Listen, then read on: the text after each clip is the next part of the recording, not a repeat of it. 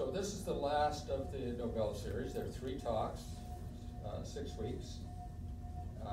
6 talks, 6 weeks. And we did make them every week, and I think that was a good strategy compared to the year before when they were every month, and people kind of lost the thread of what the Nobel series was really all about. It's worked extraordinarily well this year, and I'm very, very grateful to David and today's speaker, Valme Elkins, for their contributions because David did economics and the Peace Prize, and Valme today is doing the economics prize. Far better, sorry, is doing the literature prizes. So I'm very, very pleased about that because I remember last year panicking and actually with some relief finding out that there wasn't a literature prize last year. So so let's just review where we've come from in just a few minutes, because the physics prize, remember that, James Peebles, not Pebbles, right? And Michael Baer and Didier Quillard. So remember what that was all about? It was about the first 500,000 years of the universe from the Big Bang forward. So the very formation of the first star systems, galaxies, and what that was all about, but also the finding of the first planet outside of our solar system. And now they're in the many thousands. And that's only looking at a tiny little window in our spiral arm of our Milky Way.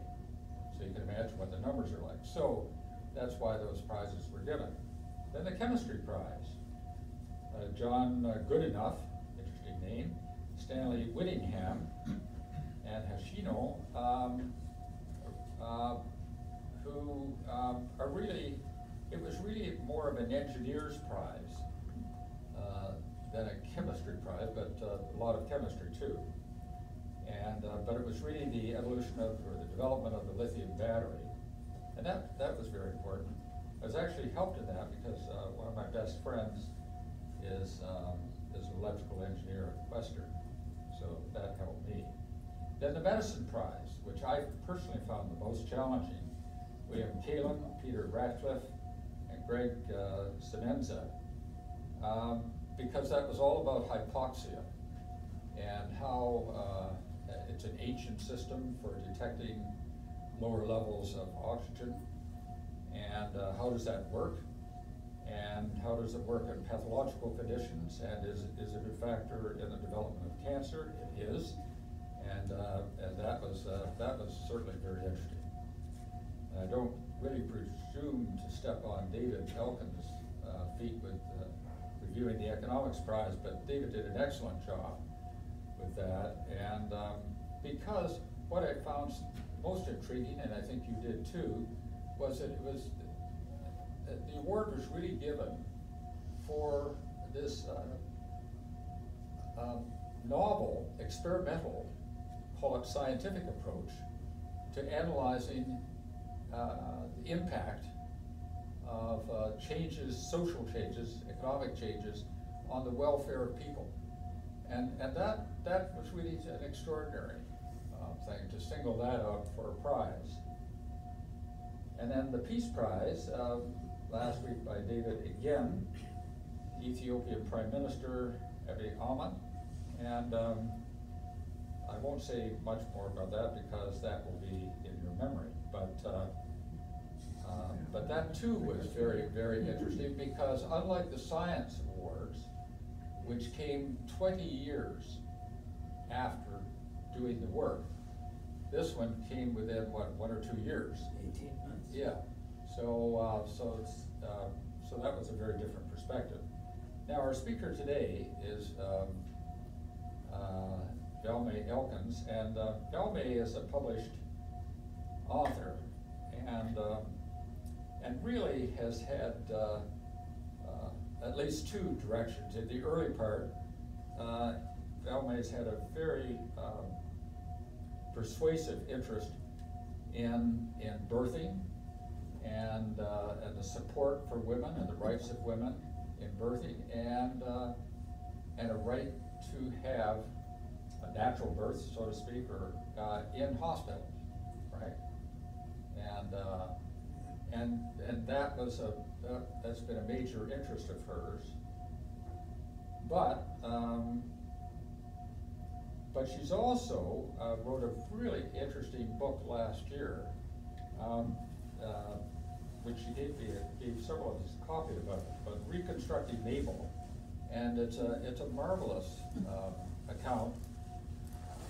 They spent part of the year in Santa Fe about a particular woman there of interest. So I'm not going to give away the story, except that it's very well told by Valmay.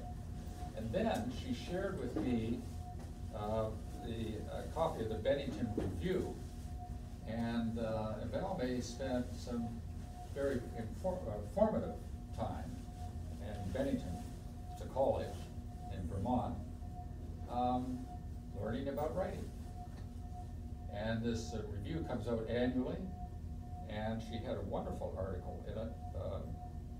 Title is Hunger. So Valmay has a lot of talent, and a lot of proven talent, and but she's also been a book reviewer and many other things. So Valmay, I'm not going to encroach any more on your time, and you have as long as you want to speak. Well, this is all on YouTube, by the way, so we don't have the same restrictions we do with Coachco. So Valmay, all yours.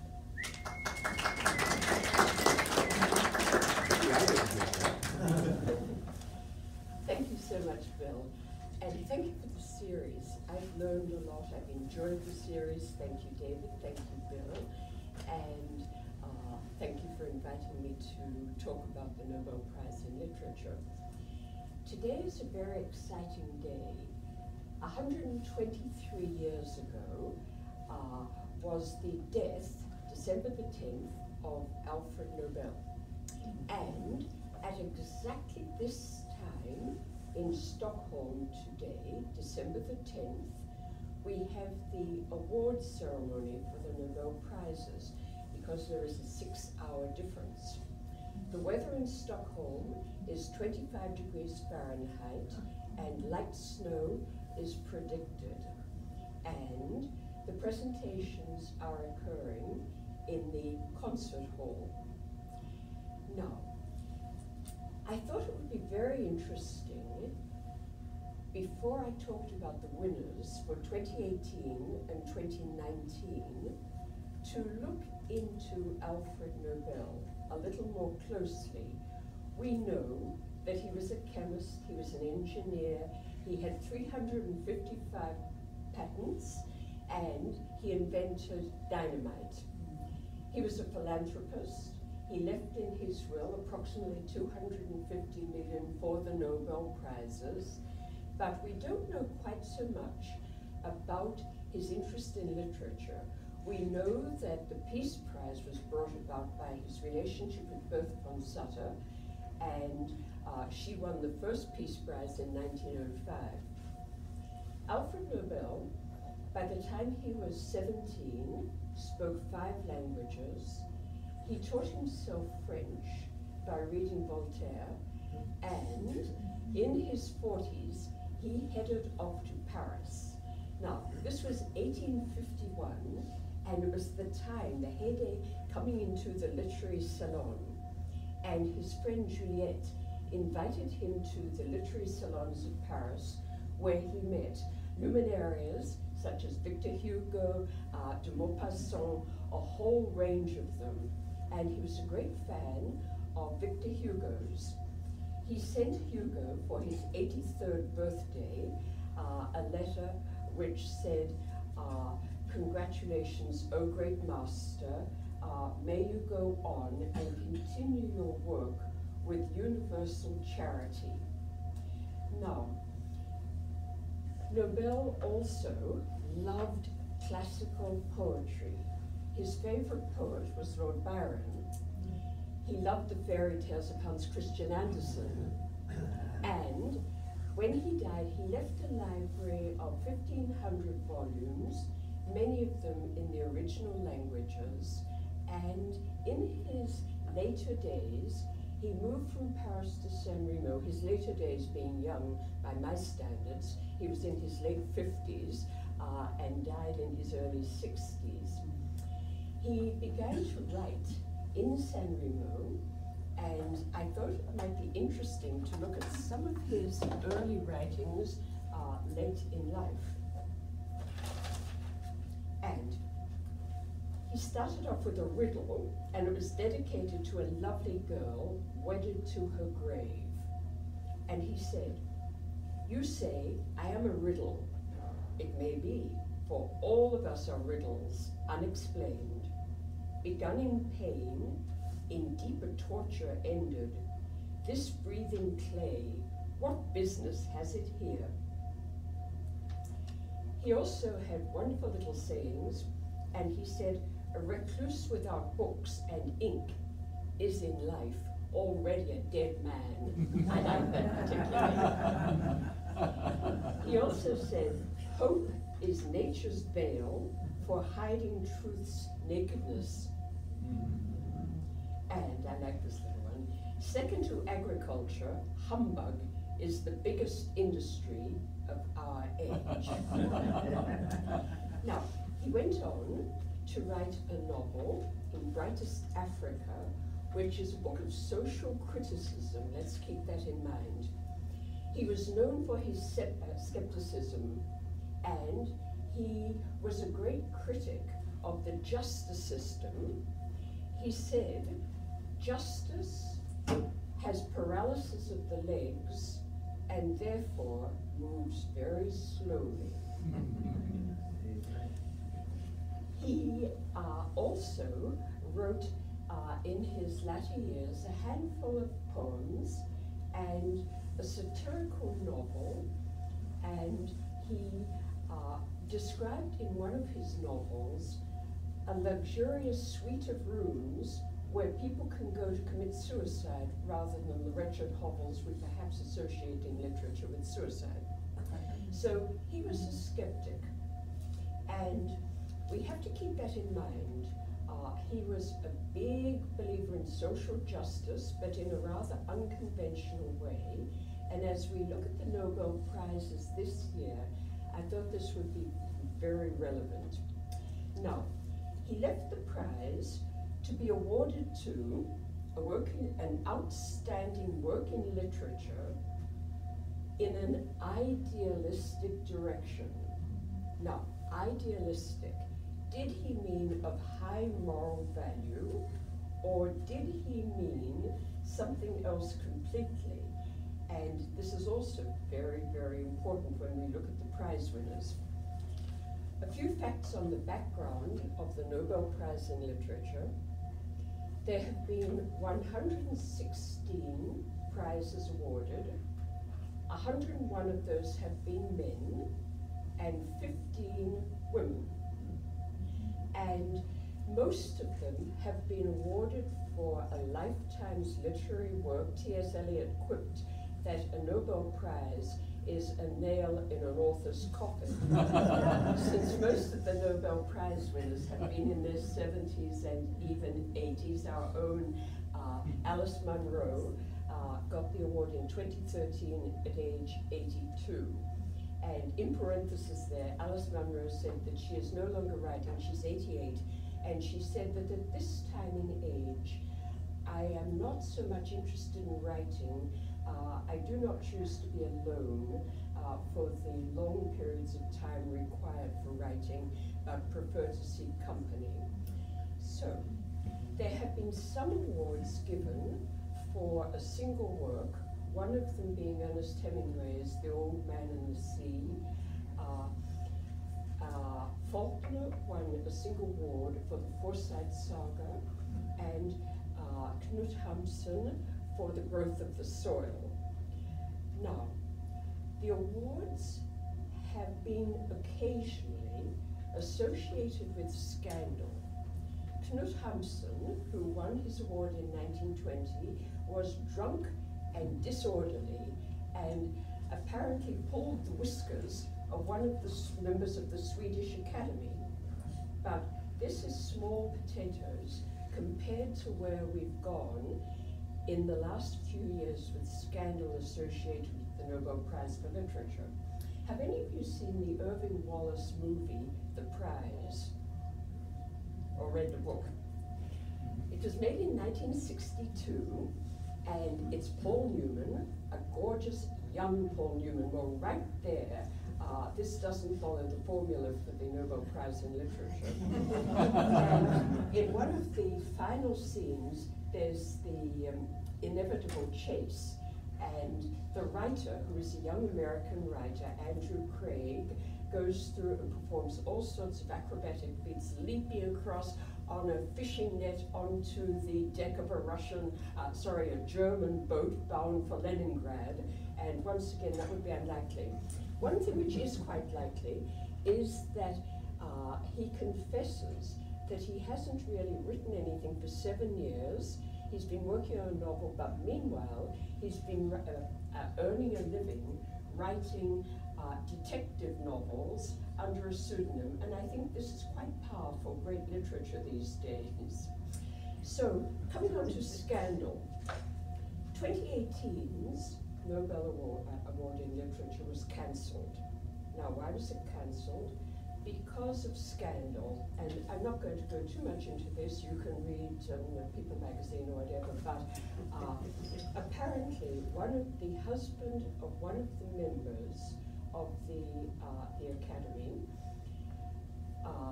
had allegations of sexual misconduct, 18 accusations, including rape, and not only that, there was financial misconduct. Apparently, he, the husband of one of the Academy members, had a club forum where readings were given and cultural activities, and apparently some of the funds from the Nobel Prize found their way into the club forum. Also, it appeared that he had leaked some of the names of the Nobel laureates to a betting system from which he benefited financially. And so the Academy deemed it appropriate to not award a prize in literature and give the award time to resume its dignity. Well, this year's award winners are also associated with Scandal. The first, the 2019 award, goes to the 78-year-old Austrian playwright and poet and essay writer and novelist, Peter Handke. And right now, outside the music hall in Stockholm, there are probably several hundred people protesting his award. Now, why? Handke wrote a book in the 90s, called Journey Across the Rivers, Justice for Serbia. And to look at this book, which has caused all the scandal, we need to go back and look at the background of the poet and writer Peter Handke. Now, he's considered one of Austria's most prominent authors. He has won a series of awards, including a recent one, the Nestroy Prize in Austria for a lifetime of theatrical writing. He studied to be a lawyer. He quit law, and at age 24, he leapt into the category of enfant terrible and provocateur with a play offending the audience. And I thought we might begin by doing a little offending the audience. And we're going to have just tiny sections of this. It's a very short play, and here are some of the rules for the actors. Listen to the litanies in the Catholic churches. Listen to football teams being cheered on and booed. Listen to the rhythmic chanting at demonstrations. Listen to the wheels of a bicycle upturned on its seat, spinning until the spokes have come to rest, and watch the spokes until they have reached their resting point. Listen to the gradually increasing noise a concrete mixer makes after the motor has been started. Listen to debaters cutting each other off. Listen to Tell Me by the Rolling Stones. Listen to the simultaneous arrival and departure of trains. Listen to the hit parade on Radio Luxembourg. Listen in on the simultaneous interpreters at the United Nations. Listen to the dialogue between the gangster and the pretty girl in the track when the girl asks the gangster how many more people he intends to kill, whereupon the gangster asks as he leans back how many are left. And watch the gangster as he says it. See the Beatles movies. In A Hard Day's Night, watch Ringo's smile at the moment when, after having been teased by the others, he sits down at his drums and begins to play. Watch Gary Cooper's face in The Man from the West. In the same movie, watch the death of the mute as he runs down the deserted street of the lifeless town with a bullet in him, hopping and jumping and emitting those shrill screams. Watch monkeys aping people and llamas spitting in the zoo. Watch the behavior of bums and idlers as they amble on the street and play machines in the penny arcade. Now, continuing with offending the audience, we are not putting anything over on you. We don't imitate. We don't represent any other persons and any other events, even if they statistically exist. We can do without a play of features and a play of gestures. There are no persons who are part of the plot, and therefore no impersonators. The plot is not freely invented, for there is no plot. Since there is no plot, accidents are impossible. Similarity with still living or scarcely dead or long dead persons is not accidental but impossible, for we don't represent anything and are no others than we are. We don't even play ourselves. We are speaking. Nothing is invented here. Nothing is imitated. Nothing is fact. Nothing is left to your imagination. Before you leave, you will be offended. We will offend you because offending you is also one way of speaking to you. By offending you, we can be straight with you. We can switch on you. We can eliminate the free play. We can tear down a wall. We can observe you. You are accomplished actors, you hucksters, you traitors to your country, you grafters, you would-be revolutionaries, you reactionaries, you draft card burners, you ivory tower artists, you defeatists, you massive retaliators, you white rabbit pacifists, you nihilists, you individualists, you communists, you vigilantes, you socialists, you minutemen, you whiz-kids, you turtle doves, you crazy hawks, you stool pigeons, you worms, you antediluvian monstrosities, you clackers, you clicker-babbits, you rubble, you blubber, you quivering reeds, you wretches, you offers, you oafs, you spooks, you blackbaiters, you cookie pushers, you abortions, you bitches and bastards, you nothings, you thingamajigs. Did he offend the audience?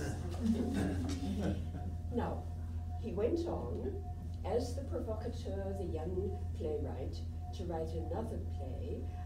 The goal is anxiety at the penalty kick, which took a dark little turn when the protagonist murders the usher in a cinema. And then in the 70s, his mother committed suicide. And this influenced everything to come and influenced the scandal outside the concert hall tonight. His mother was the most important person in his life, and she raised him when his father was away at war. He grew up in Austria, close to what was then Yugoslavian border, and his mother was Slovenian.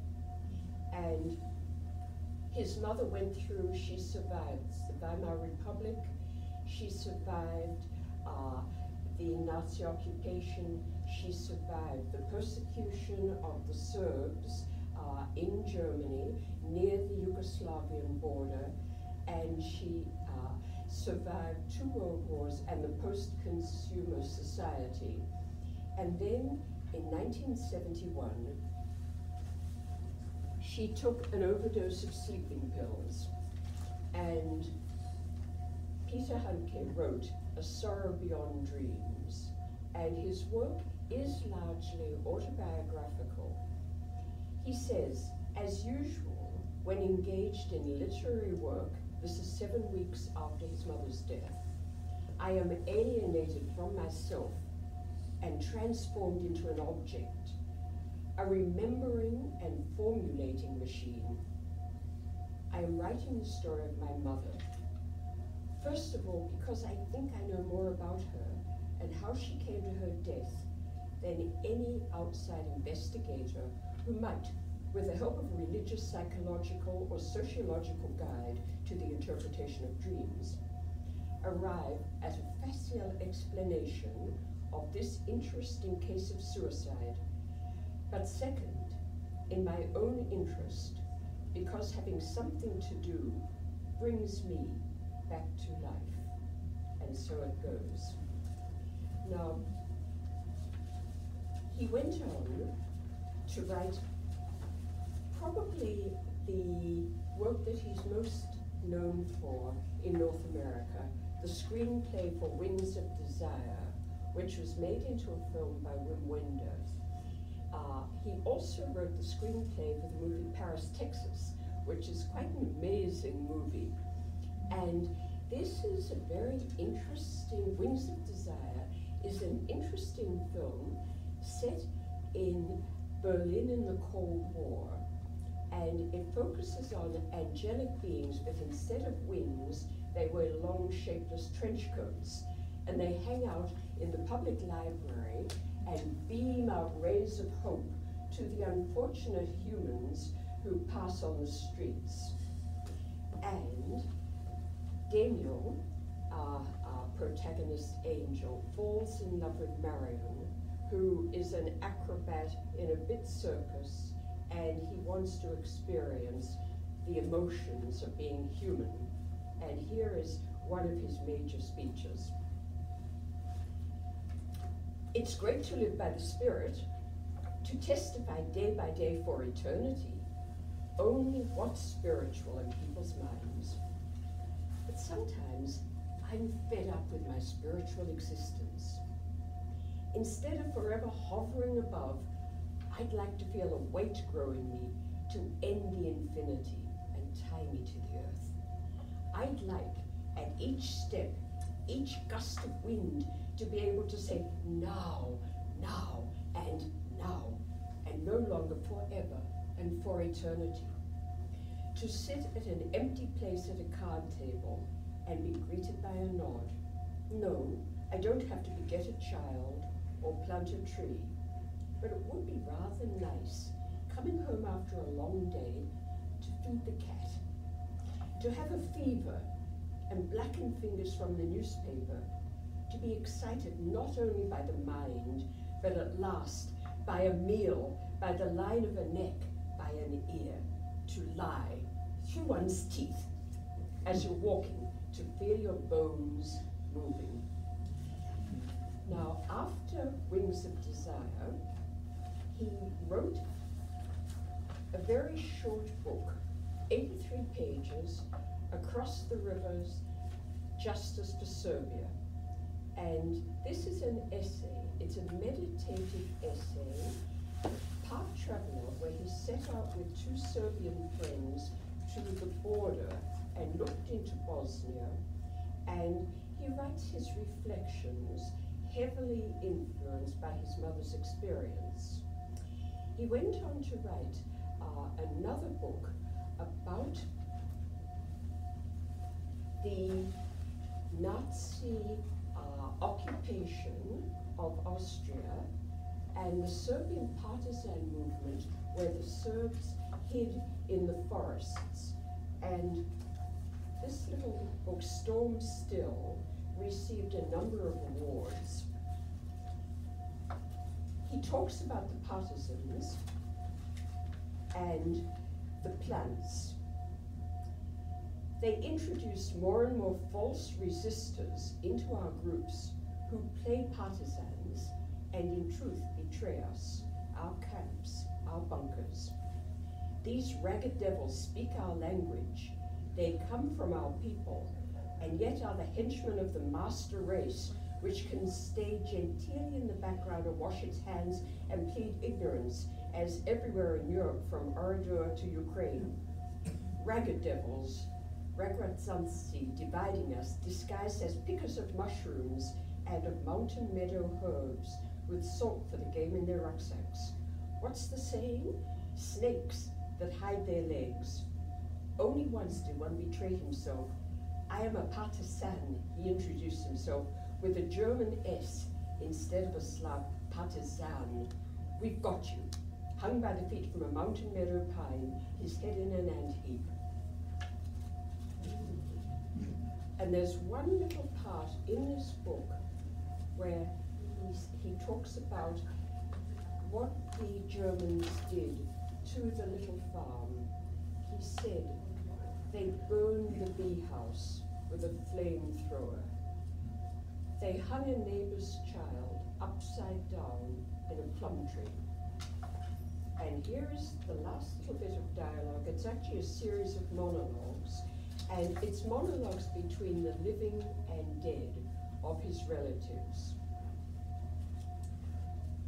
The woman remembering, and the treading of the sauerkraut, the pickling of the cucumbers, the man, and the wintering of the turnips in the fields, the woman, and the storing of the apples in the cellar, the man, and our sons and daughters entering the good room, the woman. Holy was peace, holy, holy, holy. The man, without politics, without emperor, without republic, we farmed our farm, the woman, and were our own kings, the man, were the kings of the feast. That's how it was, peace. And where are they now, the kings, the woman? The kings of peace are dead. They found nothing more to farm, the man. And what will the coming peace be like, the woman, if it comes? Sometimes it seems to me that the end of the world has already come. Now everything is only as if peace came, as if the world existed, as if there were children, the man, and you say that, the woman, and I say that. Now, looking at his body of work, we have some understanding of Journey to the Rivers, Justice for Serbia, where he is coming from, but there has been an enormous scandal. There is a petition of 38,000 people objecting to Hanke's being awarded the Nobel Prize in Literature, and his publisher put out a 24-page defense. The Swedish Academy said that Peter Hanke is not political, he is a writer of great literature, and they said that at no time in the writing does he disrespect civil society or the equality of individuals, and yet he went to both the trial and the funeral, which occurred in the middle of the trial because the war criminal, or being tried for war criminal, Slobodan Milosevic, died in the middle of the criminal trial, and Hanke went. So he became the object of scandal, and if we look at Colette, we see that scandal became fame and fame was turned into scandal. And I was listening to an interview with Peter Hanke, and he said, he lives in Carvel, just outside Paris, and he said, there are 50 reporters at the gate, and they're yelling at me, and not one of them knows my work or has read my work. He said, I am not a political writer. I am a writer. I come from Tolstoy and Homer and Cervantes. And we have to make up our own mind about literature and social justice. And if we look at what is the purpose of art, it has been said that art holds up a mirror to give us a context in which we can say anything. So tonight the King of Sweden is going to present Peter Hanke with the award. Now we move on to 2018, the prize winner, the Polish writer, 59 years old, Olga Tokarczuk. And she is a national treasure. Someone said about her that she's one of the most famous writers the world you have probably never heard of. She is a public intellectual, a feminist, an animal rights activist, an eco-activist, and the writer of 9 novels. She's the winner of a long line of prizes, including the 2018 Man Booker International Award. Her final novel, or her last novel, was also nominated for the 2019 Man Booker, and she won in 2015 a German-Polish prize for her work, which a writer who promotes peace, democracy, and communication between people and nations in Europe. Her writing is quite extraordinary. She studied, she grew up also on a border. She grew up on the Polish-Czechoslovakian border. She had a Ukrainian grandmother, and both the writers, Hanke and Tokarczuk, have a lot of writing about borders in many of their works. Interestingly also, of angels. Borders and angels, there must be a connection. And she studied psychology. She became a psychologist and worked at a youth facility as a specialist in addiction. And she quit after some years because she said she thought she was more neurotic than her clients. Now, the book that she is best known for is an extraordinary book called Flights. And it has a postmodern format in that it has a tangled narrative, and she made the observation that Polish writing is different from Western writing because when you have had your borders taken away, your country not even on the map for 123 years, your language taken, and the right to express yourself freely, your literature is very different from the linear narrative, more common in the West, coming from the psychoanalytic background. Now, the book leapt onto the literary scene and is quite amazing. She calls it a constellation work, and she defines a constellation work as a book where you throw essays and sketches and short stories up in the air and let the reader's imagination do what we will with them. So we have an extraordinary book where Chopin's heart is removed from his body on his death and transported from the place of his death, Paris, back to Warsaw. We have a 17th century anatomist who writes a letter to his amputated leg. We have a wandering Scandinavian sect, and in between we have the narrator who appears to do little other than wander through airports, across time and space, and hurtle through time and space on night trains. And she says, I think there are a lot of people like me who aren't around, who've disappeared. They show up all of a sudden in the arrivals terminal and start to exist when the immigration officers stamp their passports, or when the polite receptionist at whatever hotel hands over their keys. By now they must have become aware of their own instability and dependence upon places, times of day, on language, or on a city and its atmosphere. Fluidity, mobility, illusoriness, these are precisely the qualities that make us civilized. Barbarians don't travel. They simply go to destinations or conduct raids. And she has a wonderful section on airports, and as I see it, in her book, she presents the idea that the airport, the international airport, has replaced the town hall, that the airport has become like a small city, and that we move back and forth through the airport more easily and more frequently than we go to the town hall or, God forbid, the village square. She says, airports are more than travel hubs. This is a special category of city-state, with a stable location but citizens in flux. They are airport republics, members of a World Airport Union, and while they aren't yet represented at the UN, it is only a matter of time.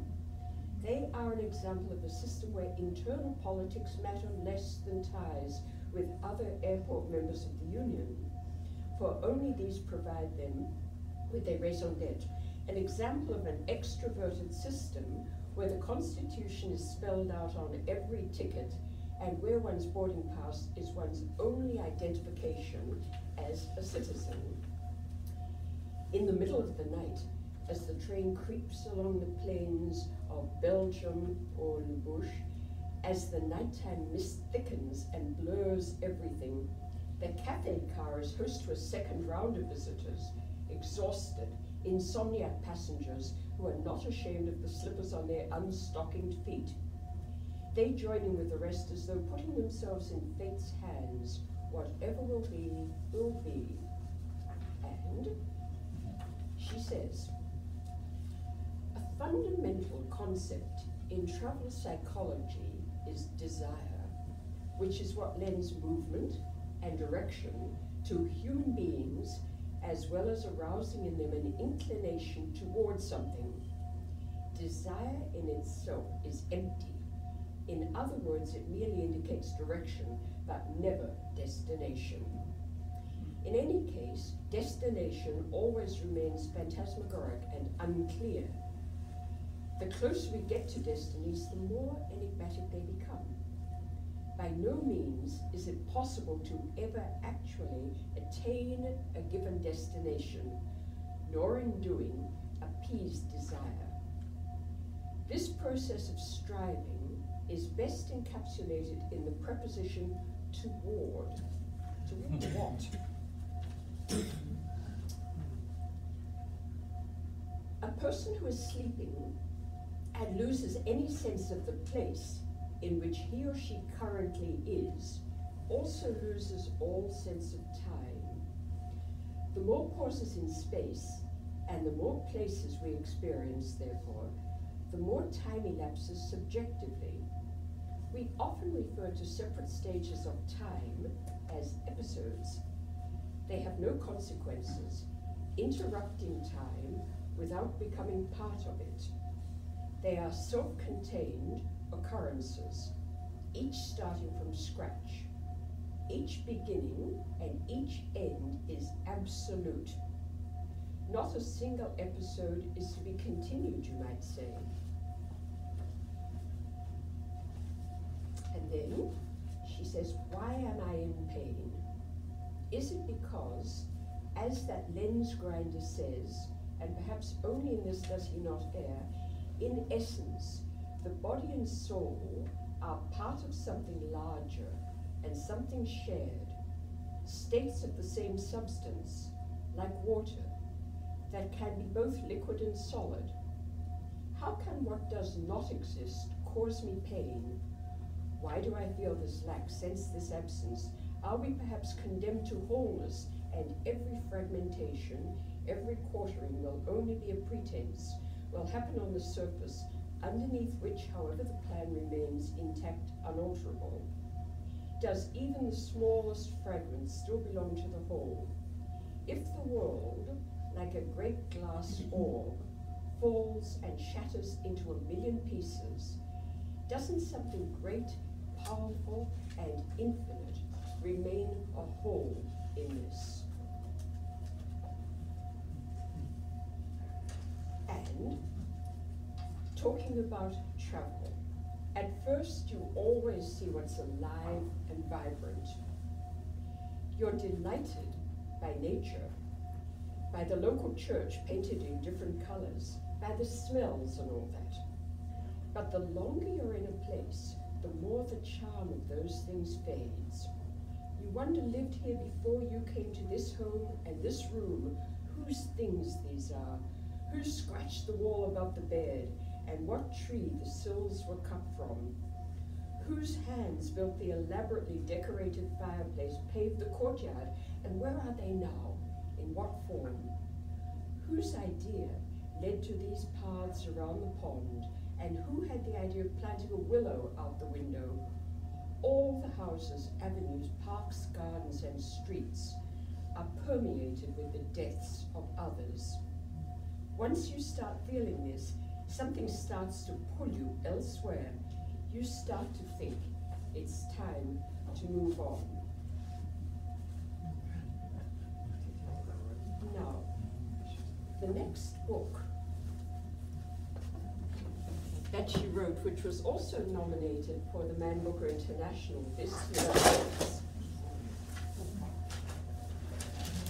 it's a constellation selection of notes.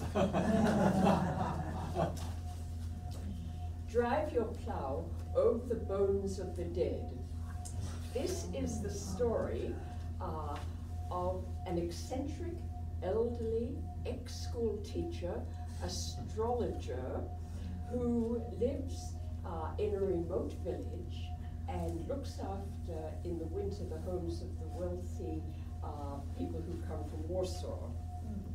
She has a particularly intense relationship with animals, of which there are many wild animals in the area, and in the course of her watching out for the animals, there are 3 murders in the area. Each murder is a prominent citizen, the head of the police, and 2 other influential people. And the novel tracks down the murderers and also talks a lot about animals. And this is the book that the right wing of the Polish government has denounced as anti-Christian and filled with eco-terrorism, which, as you'll see, is a little bit strong.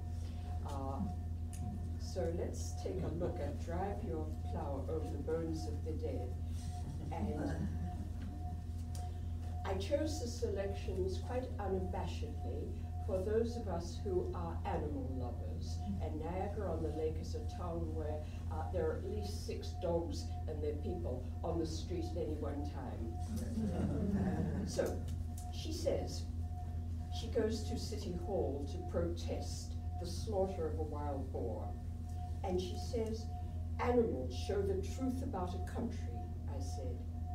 Its attitude toward animals. If people behave brutally toward animals, no form of democracy is ever going to help them. In fact, nothing will at all, which was very much Gandhi's idea. He said that you can judge the integrity of a society by the way we treat animals and the elderly.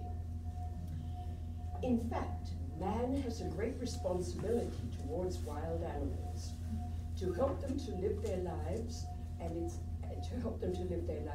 and it's his duty towards domesticated animals to return their love and affection, for they give us far more than they receive from us. And they need to be able to live their lives with dignity, to be able to settle their accounts and register their semester in the karmic index. I was an animal. I lived and I ate.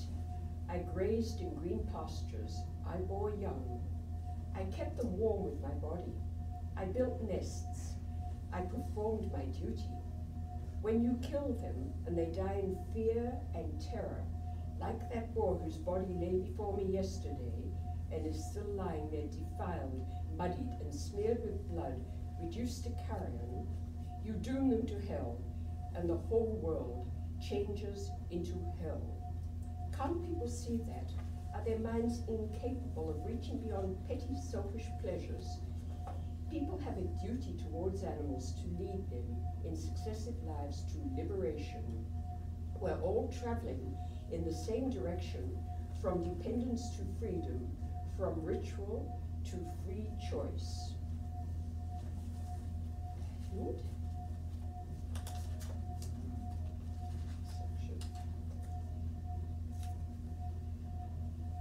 speaking of wild animals, they were more human than people in every possible way, more affectionate, wiser, more joyful, and people think they can do what they want to animals as if they're just things. I think my dogs were shot by hunters. Well, the plot gets quite dark at that point. Olga Tokarczuk has received a lot of scandalous publicity also because of a book she wrote in 2015, or was published in 2015, The Books of Jacob. And this is a close to 1,000-page work, and it describes a period in the 18th century in Poland. There are several things happening. One is a Jewish religious leader, Jacob Frank, who devised a way of converting Jews to a Catholic orthodoxy. And concurrent with this description is a description of the gentry who used to ride through the country hunting and pillage and rape and enslave the peasants. And the Polish right wing has denounced Olga Tokarczuk as a traitor for writing about this period in Polish history. And her response to this criticism is, she said, I was very naive. I thought that we Polish people would be open to discussing and exploring a dark period in our history. Clearly many were, and clearly some weren't. So the 2018 Prize for Literature and the 2019 Peter Handke and Olga Tokarczuk, both of you are concerned with borders. Tokarczuk says that the novel is a wonderful form of communication across borders, across cultures, across languages, and Peter Handke talks constantly about borders. They're both talking about social justice one way or another. There's scandals surrounding them. And yet, if we come back to Alfred Nobel and look at the sort of book that he was interested in, he was a skeptic, he was critical of the middle range of society, and it's possible that both these prize winners reflect very much Alfred Nobel's sensibility and taste in literature very accurately. The Nobel Prizes in literature also have a history of social justice. Nadine Gordimer, who won the prize for her writings July's People about the police state of South Africa and apartheid. We see Doris Lessing's work, we see works from many writers looking at the status quo, and this takes us back pre-Nobel Prize to Dickens. Charles Dickens' father was imprisoned in a debtor's prison. When he was 12 years old, Charles Dickens worked in a shoe blacking factory. Is it any wonder that Bleak House and Little Dorrit, all of these came out of Dickens' own experience?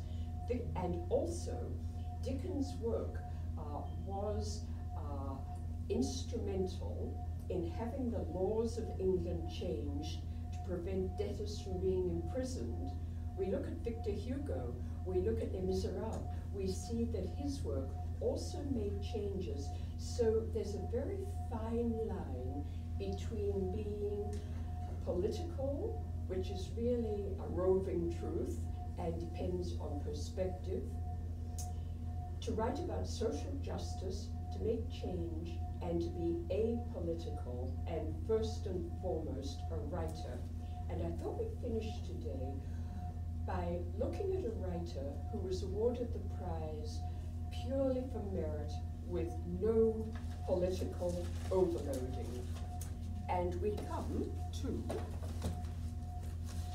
Alice Munro, who was awarded in 2013 the Nobel Prize in Literature. And let's come back to Olga Tokarczuk's statement again, that the literature of Poland and Central Europe is based on mythology and religion, and that in the West is based on psychoanalysis. And she explains the difference in tumbled narrative and linear narrative, and certainly in Canada, Alice Munro, who's 88 years old, who lives in the small town of Clinton, Ontario, deals with human relationships, but there is a taking for granted that the main street of the small town or the borders of Canada and the US are going to pretty much stay that way. These are not up there in the constellation. And one critic wrote of Alice Munro, and she's written 14 books of short stories. The critic said, reading an Alice Munro story is like watching a cat walk across a fully laid dinner table. We have the ordinary, and there's a tension. And I'm reading to close from Dear Life. And Dear Life, the actual story, Dear Life, the eponymous Dear Life, is very autobiographical, Munro confirms.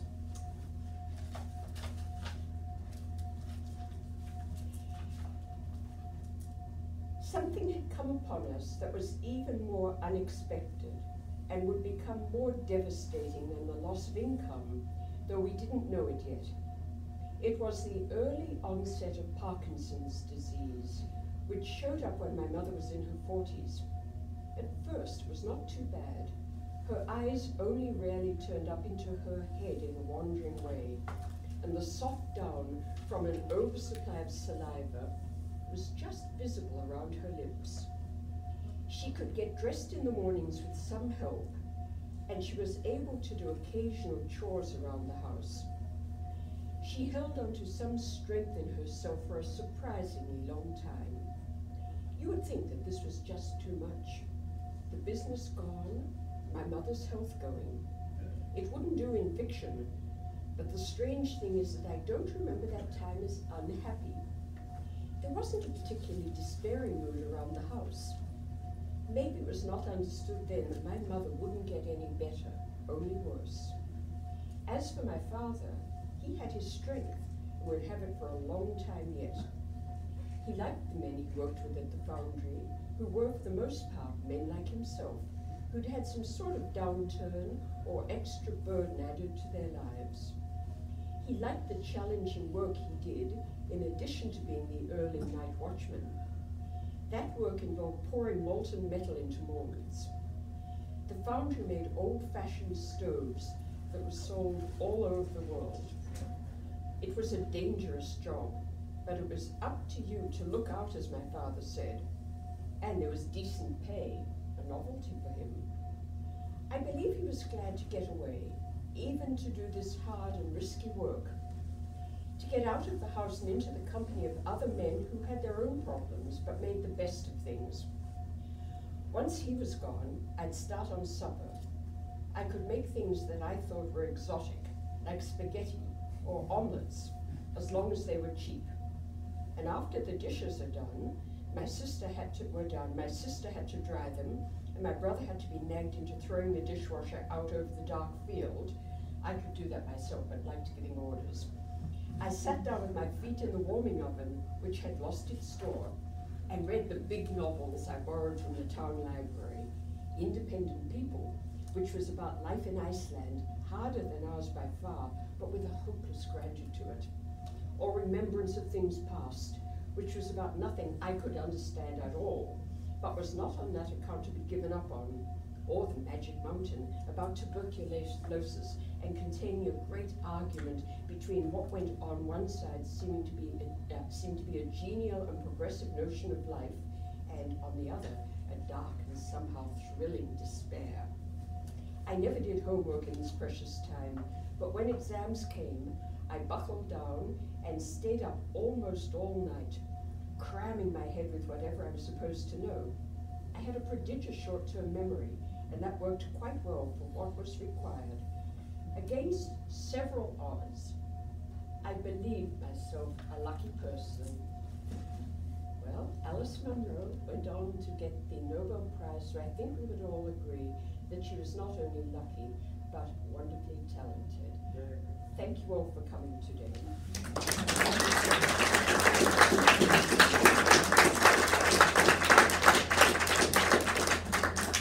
Well, they were all on your deck. Yay, That that was was extraordinary. Very well. I'd like to thank Elsie Lady for her wonderful clock. Are there any questions? Yeah. Jane? A couple of questions. One, just out of curiosity, where do angels come into Olga's work? Oh, Olga wrote a book. She wrote 9 works, and Peter Handke wrote 30 works, so we could only skim the top. But she wrote a book called Primeval, which is the name of a little village down near the Czechoslovakian border. Primeval and other times, so it's a nice play on words. And primeval is guarded by 4 archangels. And did you conclude with Alfred Nobel that this idea he had of idealization, was it idealization or idealism? Literature of an idealistic direction. This is very open to debate. Yes. And the general consensus right now is that we're no Nobel winners are no longer looking for a moralistic idealism of good or bad, but rather an accurate portrayal, almost a relentless portrayal of the human condition and the human predicament. Well, I understood that that was what he seemed to be driving at, but I'm wondering if these works don't lay open some moralizing in the way that they show us how we fall short, and that it's not just this sort of relentless representation.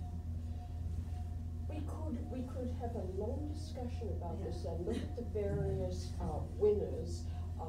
If you look, for example, at 2016 prize winner Bob Dylan, who won the prize for taking modern poetry into the direction of American traditional songwriting. Is this moving in an idealistic direction? Well, if you're a Bob Dylan fan, certainly, the times they are changing. If you look at all of these works, and you look at Tokarczuk, she won the German-Polish Award, International Award, for her work to promote peace, democracy, and understanding. And if you look at Peter Handke, this clearly has become political. And so whether you look at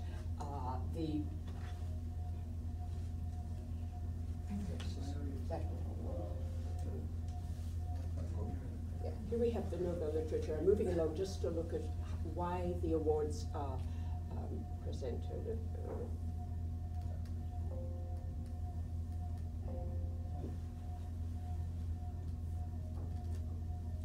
Here we go. Here are the prize winners, Olga and Peter.